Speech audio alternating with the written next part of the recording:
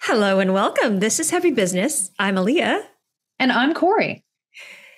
That's right. Cori is back. As you may have noticed, last month we had her on helping me interview Dan Mausch, which was quite fantastic.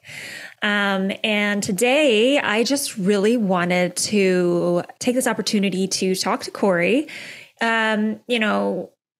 Cori, you've been kind of absent from the podcast for, I think, over a year, maybe. Something along those lines. Not two, but I think over a year.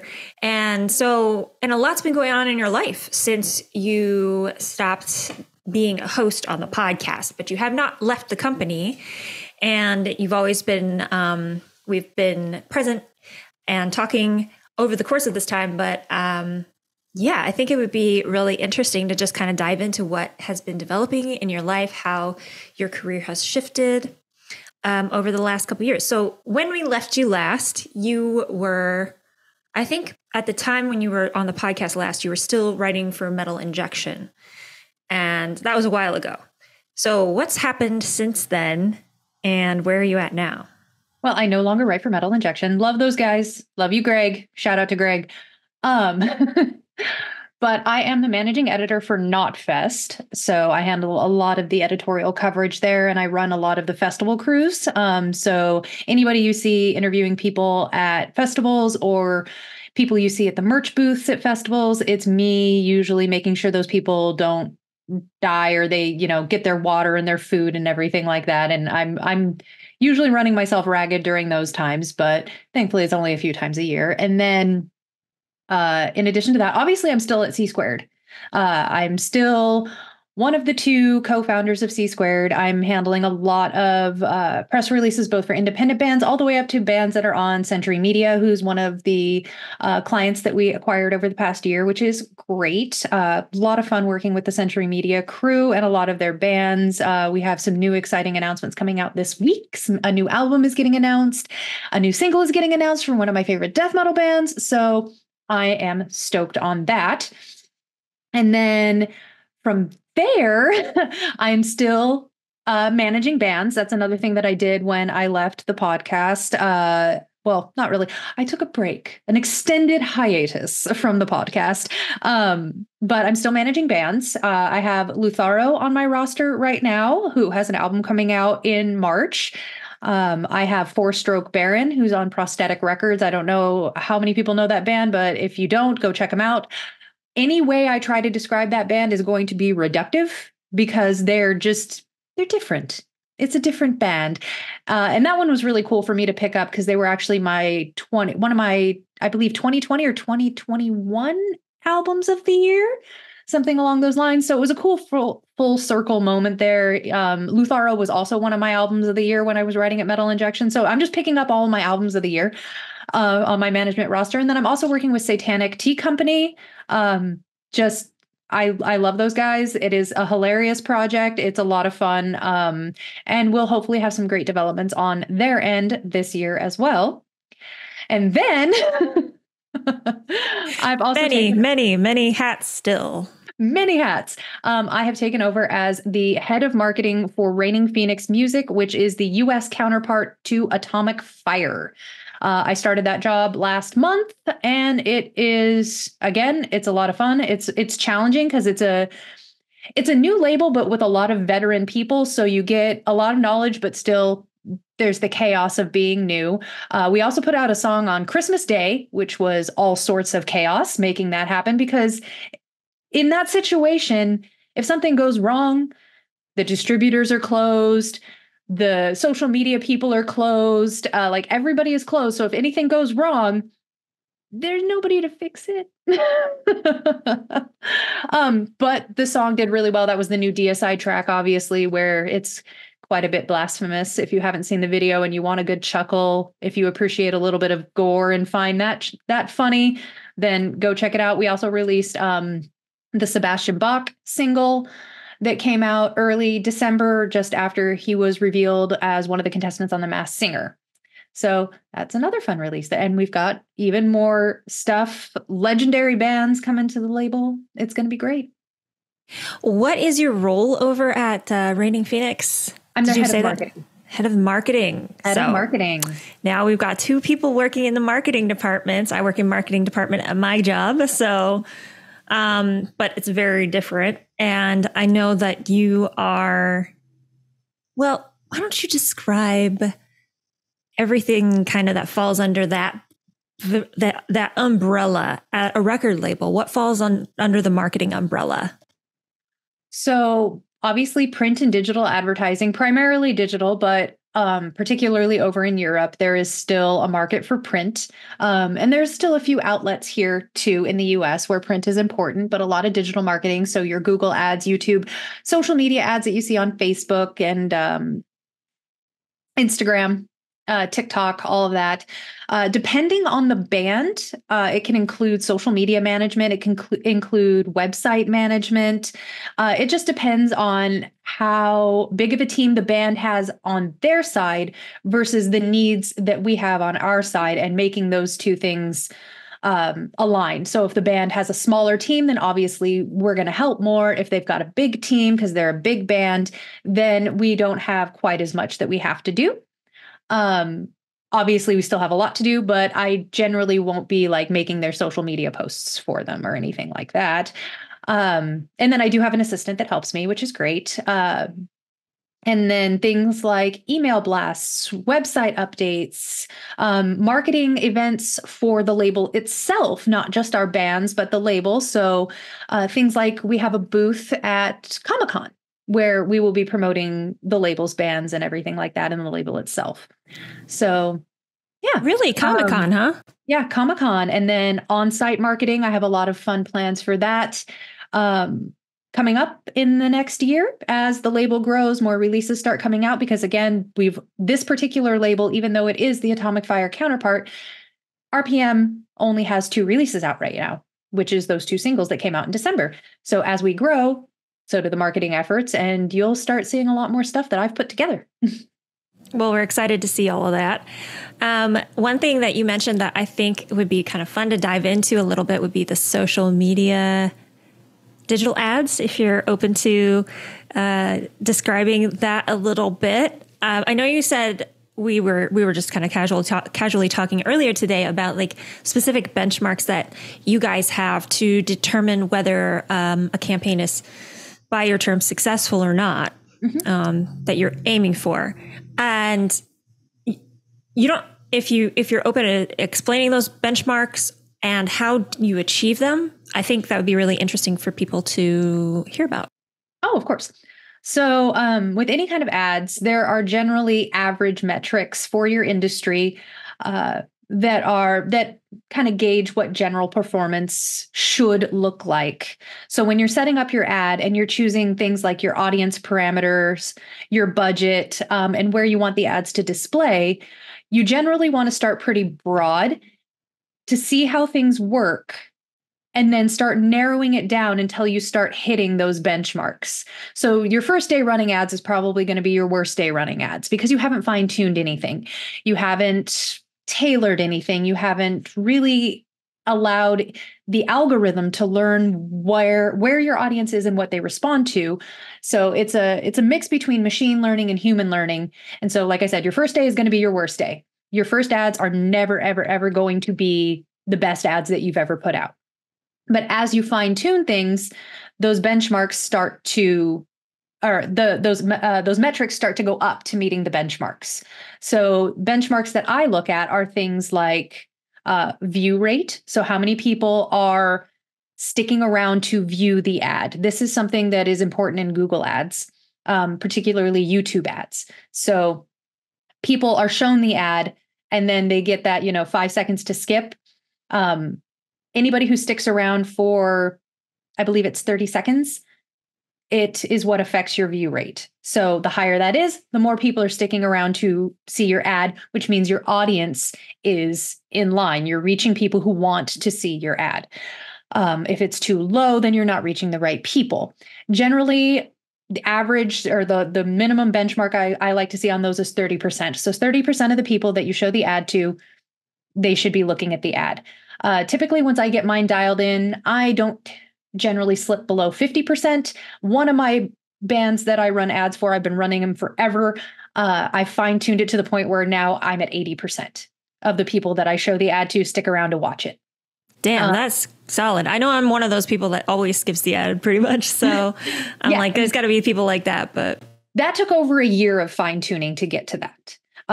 But even now, once I have kind of learned where the audience fits, even those first day metrics are still above that 30%. Because if you're advertising similar products, you can reuse similar audiences and hit those benchmarks. You don't have to reinvent the wheel every time.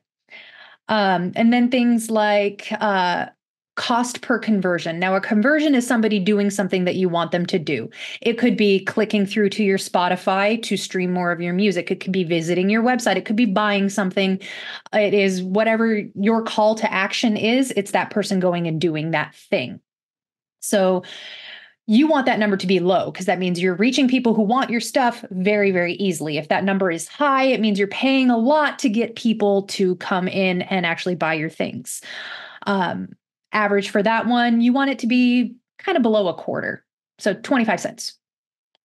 And the lower that number is, the better, but it has to also be in line with other metrics that support that. So say you have a really low cost per conversion, but you also have a low conversion rate. So that's how many people see the ad versus how many people are actually going and doing the thing you want them to do. So you have a lot of people seeing the ad, but not very many people are clicking through. Those people that click through are pretty cheap. What that means is you're generally targeting markets that are inexpensive. So countries that don't typically spend a lot. So the bid strategy on ads is lower.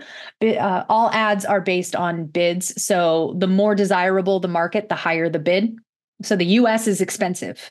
The Philippines is not expensive. So when you get a low cost, but a low conversion rate, it means you're targeting countries or markets or segments that aren't very expensive, but also are not very engaged. So you want those to be more balanced and more in line. It's okay to pay a little bit more to reach the right people, to get the people who will actually, stream your music, purchase your physical albums, things like that. So it's kind of making sure that everything falls within a nice, even balanced performance strategy to really optimize everything. Yeah. And I almost think that view rate, from my perspective, is it from your perspective as well, that the view rate is more important than the cost per click or cost per conversion? It really depends on what your goal is. If your goal is reach and awareness, then yes, view rate is extremely important.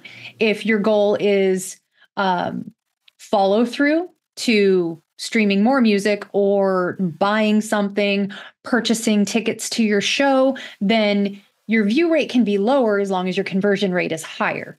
You don't want your view rate to be too low because that means you're not reaching enough people who are interested, but you still want your conversion rate to be higher because that means you're reaching people interested enough to buy something.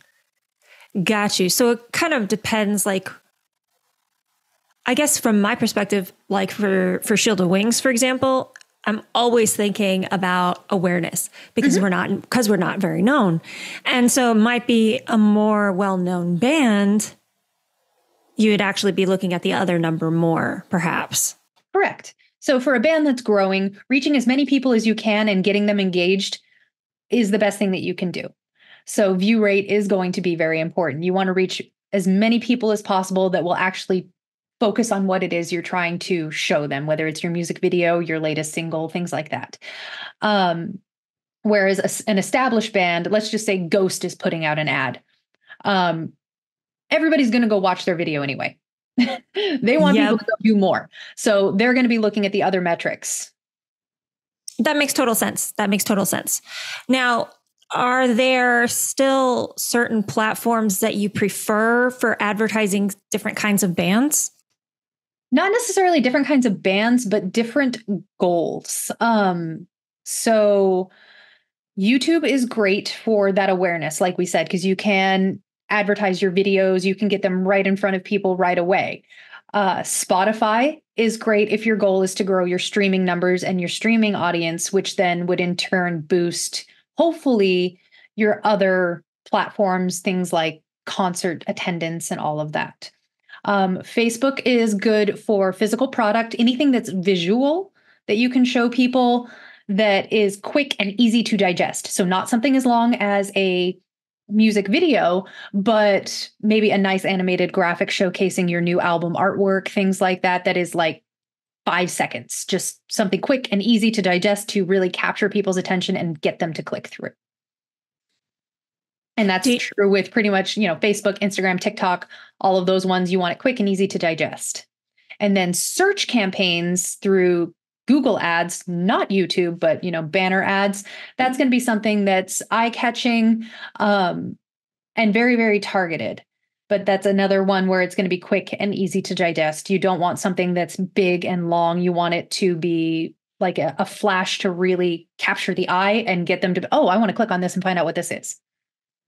That's one of the things that I design for my job is, what do we call them? Remarketing ads. Mm-hmm. So I actually design those for our ad campaigns, and we just do image-based advertising. Is it primarily just still images? Still images are good. I've also experimented with carousels, which are nice. I see a lot of clothing companies doing those, and they're always very nicely eye-catching. Something that's got a little bit of animation to it, like a longer GIF, also works quite nicely, just because there's so much going on a web page at any given time. That little bit of a flash or movement will draw the eye in. It doesn't have to be something completely crazy, but just enough to be like, oh, wait a minute, what was that? Totally. Is that even something that bands can do on their own? Or do you think it's not really worthwhile for bands to do that type of marketing on their own? I do think bands should learn to do it on their own, but I do think it is one of the last steps that they should take. They should have everything else in line first. So your website, your socials, all of your branding. So quality band photos, quality album art, actually having all of your music ready to go, things like that. You shouldn't be dumping $1,000 on ads promoting one single. When you're a brand new band, it's your debut single, that kind of stuff. You need to build up the band first. Otherwise, there's not going to be a remarketing campaign because you don't have an audience to remarket to yet. There's not going to be any algorithmic learning through Google or through Facebook because you don't have an audience for them to learn from yet. And you yourself to manually learn what your audience is and what they like. You haven't built that yet to start to really understand where to market and where your fans are. You need to establish yourself a little bit, build up some audience just so you can understand where to start with your ads, because you need that knowledge to have a jumping off point. Yeah, I think that's a really important point, because I do think there's a lot of temptation to really think about, like, depending on a person's personality type, there's a lot of temptation to think about, oh, how am I going to market my music? How am I going to make sure it gets out to the right people when there isn't anything finished to market yet? And you really need to be focusing on creating your music. And I've seen that in friends of mine. I feel like I am that way. If I was the songwriter for our band, I would be that way. Just because I like to think about the technical aspects of things. But it really is like, people listening to this podcast, don't even worry about this if you're still working on your album, right? It's like, just work on your music. Yes, just work on your music, get that done. Then work on your artwork, get that done. Get your merch done. Get your website done. Get your socials done. Yes, including TikTok. To everybody who is listening, do not resist the TikTok. Like, I want to start going around and slapping bands and just saying, get a TikTok. Whoosh. Do it. Because the best kind of marketing when you are starting out is organic. You can't forget that not all marketing is paid. When you make a social media post, that's marketing. When you send an email blast to your fans, that's marketing. When you attend a show and hand out stickers for your band, that's marketing. And it's very low cost marketing. And it'll help build your audience and your fan base up for the paid marketing to then grow that audience. Yeah, super important to remember. I mean, I still have one of the CDs that I was handed by a band that was opening for, I think it was Korn. So this would have been 2004. This would have been 20 years ago almost. I still have the CD that they were handing out at the show. Now, I know that that's not something that people typically do nowadays, but who doesn't love getting a sticker? You can print 1,000 stickers for very, very cheap. Just go hand them out at shows. That's marketing. There's a lot of ways that low cost ways before dumping tons of money into digital ads that you can market your band that are free, organic, or very low cost and would still be considered organic because you're reaching the right people versus throwing a bunch of money into the web and hoping for the best. Right. It's really treacherous territory because it's like, it's very complicated to set up these ads, right? I set my ads up. I set the Shield of Wings ads up for one of our music videos, and it was time consuming. And after all of that, they changed the way things were set up, and I had to change more things. So it's like really a job to target things properly and market them, right? It is. It is. And I think so the platforms make it deceptively easy. Like they make you think it's nice and easy because they give you this nice walkthrough. You go and you check all your little boxes and boom, you have an ad. But you don't have an ad that's targeted properly. And you don't necessarily have an ad that is going to work its best for you because you haven't yet learned what to target. Yeah. And all they care about is getting your money. Mm-hmm. Oh, yeah. No, they don't care whether or not your ad performs because that's on you and how you set it up. But they'll still get their money. So I guess if a band is ready to start with the digital marketing aspect of things, which platform do you think is the best for a smaller band? I'm a big fan of YouTube ads because they're nice and visual. They get you right in the faces of people. And they also can get your music right into the ears of people. Depending on how you set the ad up, it'll just play naturally through the progression of videos as people are listening and watching. But it is a passive platform, I will say that, because people are passively listening. The other one is I do like social media ads. So your Facebook, your Instagram, your TikTok. Facebook, Instagram and TikTok are both very nice platforms. You get a good visual appeal going on. You can really engage people. And then also there's a platform right there for them to engage with you and say, hey, I just found your music. This is awesome. So that creates a nice camaraderie there. Those two are probably my top favorite digital advertising options. But again, it also depends on what your goal is because one is better than the other for certain things.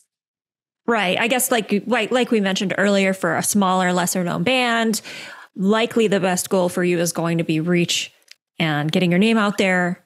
So for that goal, that's probably what you're speaking to right now. Yes. But if you were more established and you really wanted to focus on selling your physical albums or something like that, then you might take a different strategy. Yeah, you might take a different strategy. You might do search ads.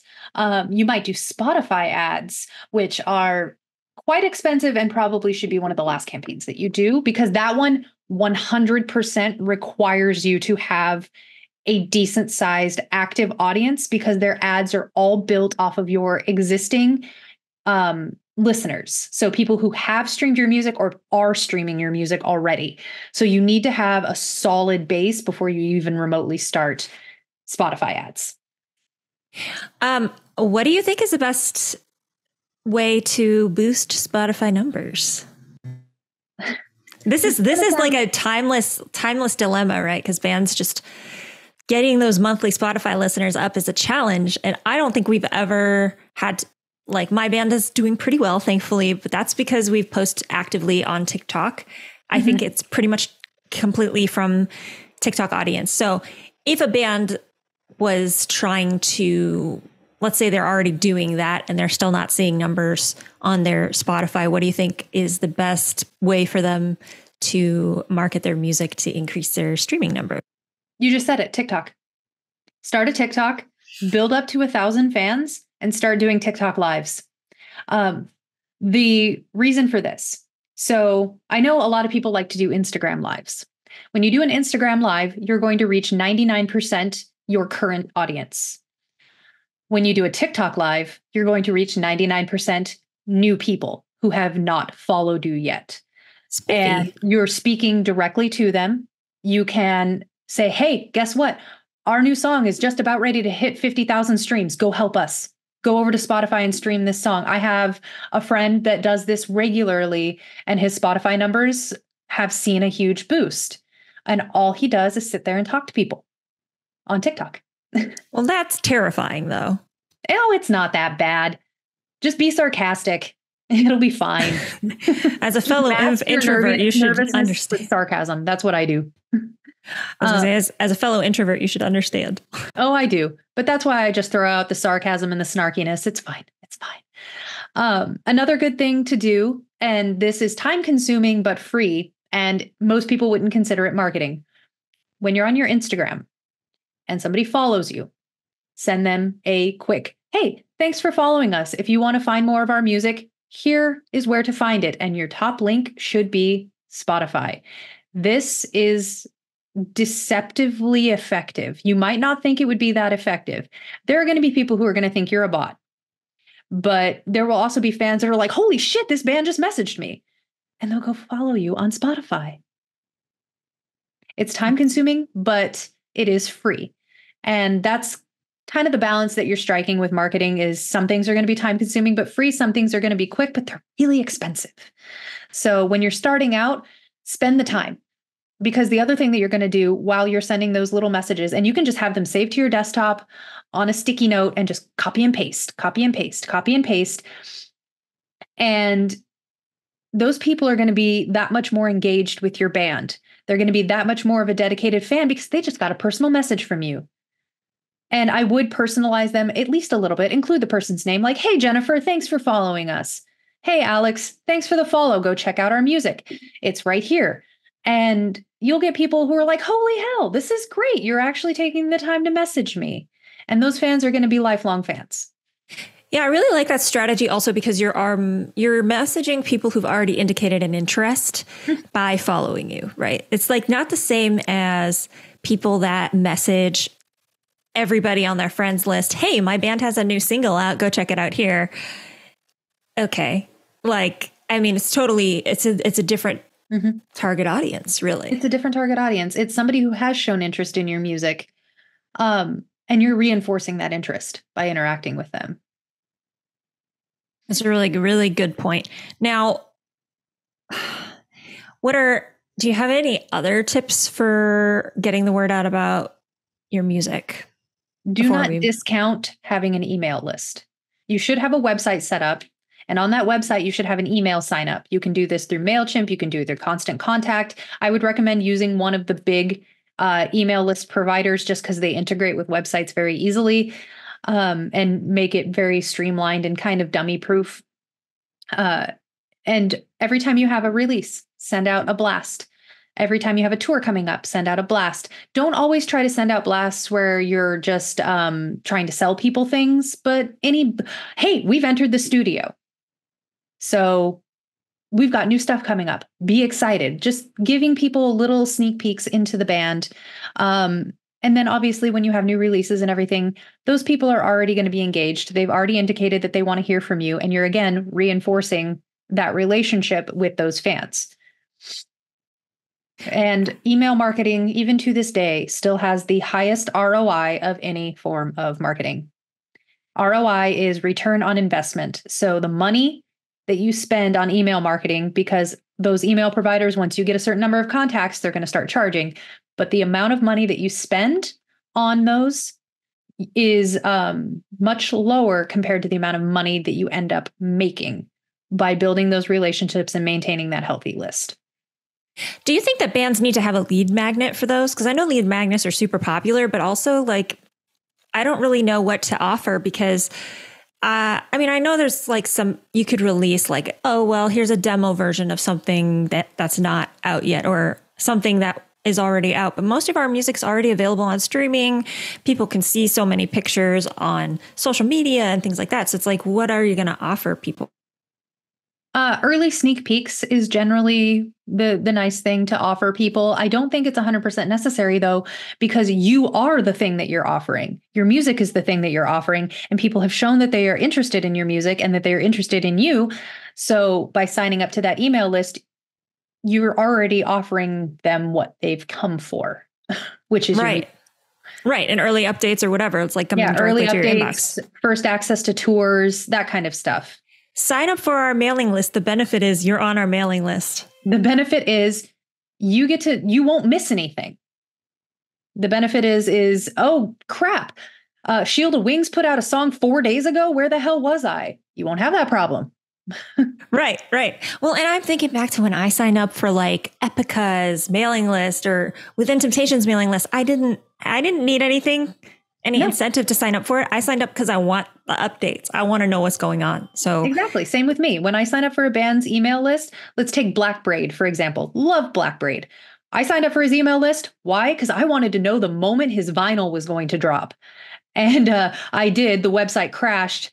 And because of just all of the people showing up, that was a very funny story. I ended up with 2 copies because the first one, I didn't think the transaction went through because the website crashed. So I went and I bought a different one, and now I have 2. Well, a good problem to have, I guess. Right? Oh, yeah. They're different. So it's great. I have a splatter one and a marble one, and they're both beautiful. But that's the thing is, people who sign up for your mail list, you don't have to offer them some sort of incentive, because the incentive is they want your music. They want to know, oh, cool, they've dropped a new merch design. It's limited. I'm going to go grab that. Oh, their album is being announced, and look, there's the pre-order. I want that. So you don't really need to offer much more than that. Yeah, and I feel like arguably those are the people you want on your mailing list. You want the people that are going to open your emails, that want to know what's going on. Exactly. That is precisely correct. And then regularly cleaning your email list of people who aren't engaged, just a good practice to have, so that, you're not paying for people who don't really care about what you're saying. Yeah. That's something professional companies do all the time. So, when I worked for big companies, if somebody hadn't opened an email from us in 6 months, they were deleted. When I worked for even bigger companies, it was 3 months. So, well, and I think it might be different for bands if you're not sending out emails every week, like big companies are, though. It's not quite that same thing, but yeah, maybe. If somebody hasn't opened something from you in a year and you've sent out one a month, then they're probably not interested. So I'm going to change topics entirely, unless there's something else you want to say about that. Go for it. What do you think? This episode is going to be published Tuesday, so we're going to find out if we're right. What do you think Winter Sun's announcing tomorrow? Oh, Friday, January 12th. Friday, January 12th, Winter Sun. Let me look at something really quick. No insider info allowed. No. I'm not doing any insider info. I am just looking at a date really quick. Where is it? So their last album was in 2017. The album that came before that was in 2012. Album would be my bet. We hope. We all hope. So I don't know. Are you familiar with all of the Winter Sun lore then? I am not familiar with all the Winter Sun lore. Fill me in. Okay. Well, basically people have been waiting for, you see that the album released in 2017. No, the album before that was called Time. Mm-hmm. And there was a Time 2. Mm-hmm. This album that came out, it was not finished. So he released half of it, and there was supposed to be the rest of it, Time 2. Mm-hmm. If I remember correctly, this is the explanation of why there's Time 1 and Time 2. And so people have been waiting for it. And he ran a huge crowdfunding campaign. He earned like $750,000 and gave people a different album, The Forest Seasons, as the reward for that crowdfunding campaign. But the incentive was people wanted Time 2. And so the running joke is that Time 2 will come out when George R.R. Martin finishes the book series, the Song of Ice and Fire series. So so we're all too afraid to hope that he's announcing that Time 2 is actually coming out. And he teases stuff all the time. But my hope is it'll be an album. Yeah. Well, and the thing is, I think he's announced in the past that he's working on like 4 albums concurrently. So maybe it's one of the other 3. Could be. It could be. But looking at their timeline, they had 8 years between albums, 5 years between albums, and then now we're at 7 years. So you know what? It's right in there. It's long overdue. That's for sure. So we'll see. I mean, they haven't hit Tool numbers yet on time between albums, so. Okay. Fair enough. Like they can have like 5 more years. It's fine. No, I'm joking. No, don't tell them that. Okay, Winter Sun, if you're listening to this podcast, announce the album. Yeah. Well, it'll be published after the announcement on Friday anyway, so we'll see. Well, they can announce it next Friday then. If they don't announce it, it's Friday. Yeah, right. He's hyped it up so much. He's like, the biggest Winter Sun news is coming after the new year. And like everybody's worried that he's just hyping us up for nothing, you know? So, we released a new mug. Yeah, exactly. That's what people are expecting. Like half people are expecting that. So we'll see. We will see. We will see. What do you think is a good, like, okay, you could answer this in multiple different ways. What do you think is the right amount of time between albums?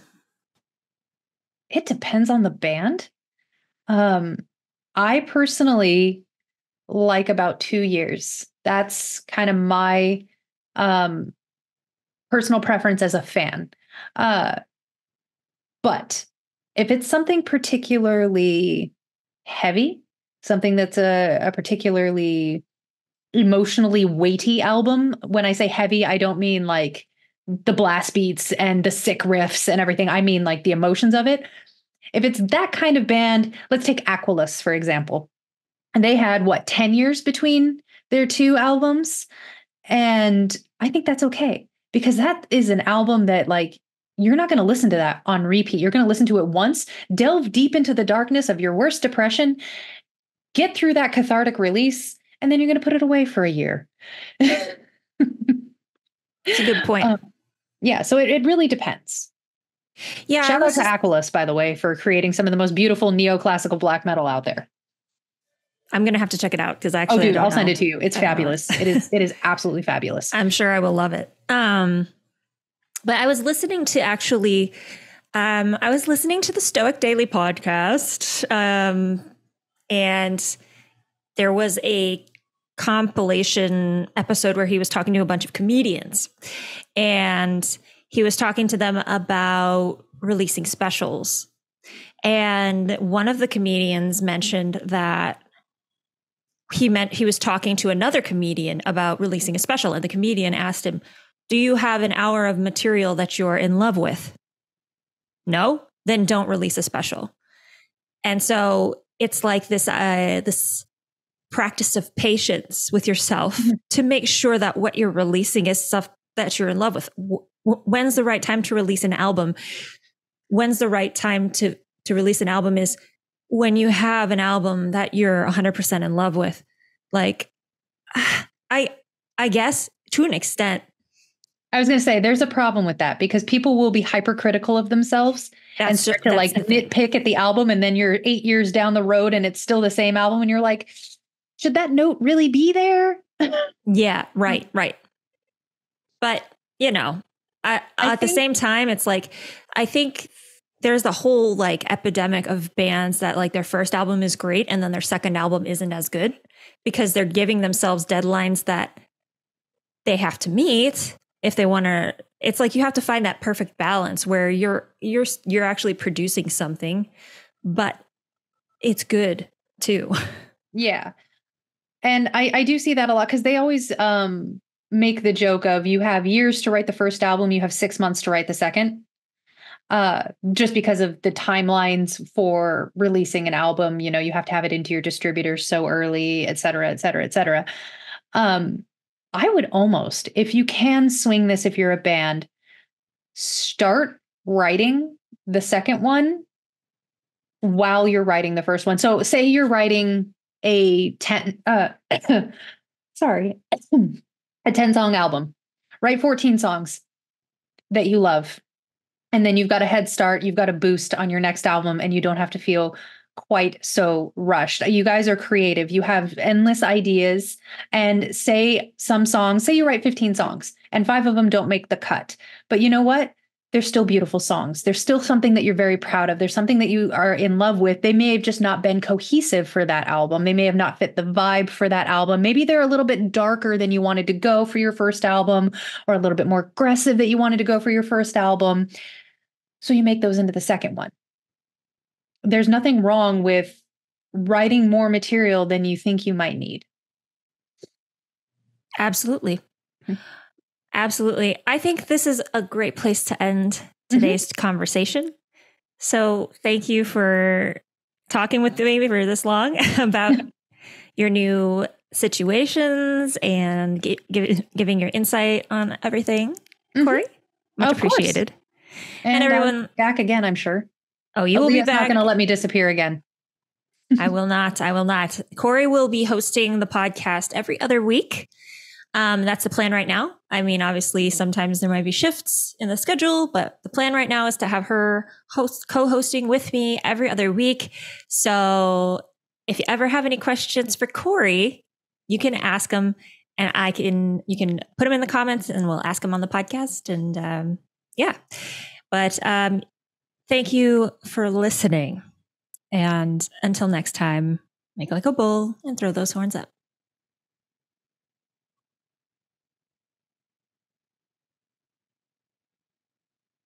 And then